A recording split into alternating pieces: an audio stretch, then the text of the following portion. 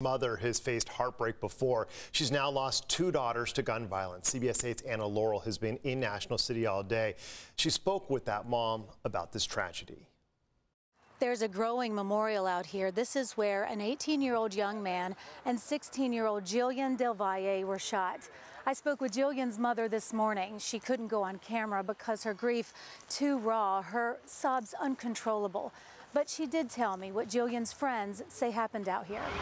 All I heard was the screaming is what is probably going to stay with me for the rest of my life because I've never heard screams like this before. Friday night around 11:30, screams woke up people in this National City neighborhood.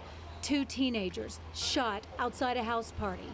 Now, both dead. I stayed up all night thinking about these crying kids. I spoke with 16-year-old Gillian Del Valle's mother this morning.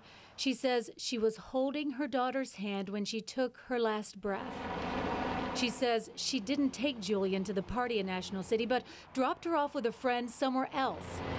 She says the girls then took an Uber to the party, but weren't able to get in, so Gillian walked up the street to see old friends, and within seconds, gunshots erupted.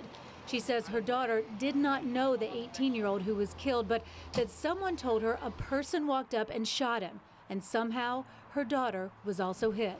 I really just don't know why it's like high school kids that are getting shot. Angel Yanez says he knew the 18-year-old. He says both graduated Sweetwater High last year. Friday, he saw him lying in a pool of blood. Why? I mean, why?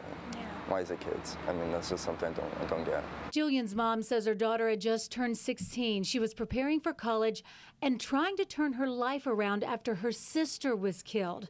Just 2 years ago, Gillian's 19-year-old sister Janessa was also murdered, shot by a gang member in a street fight in front of their house.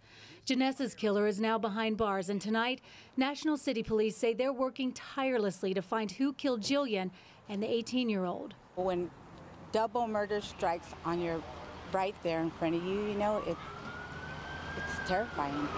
In National City, this is Anna Laurel for CBS 8.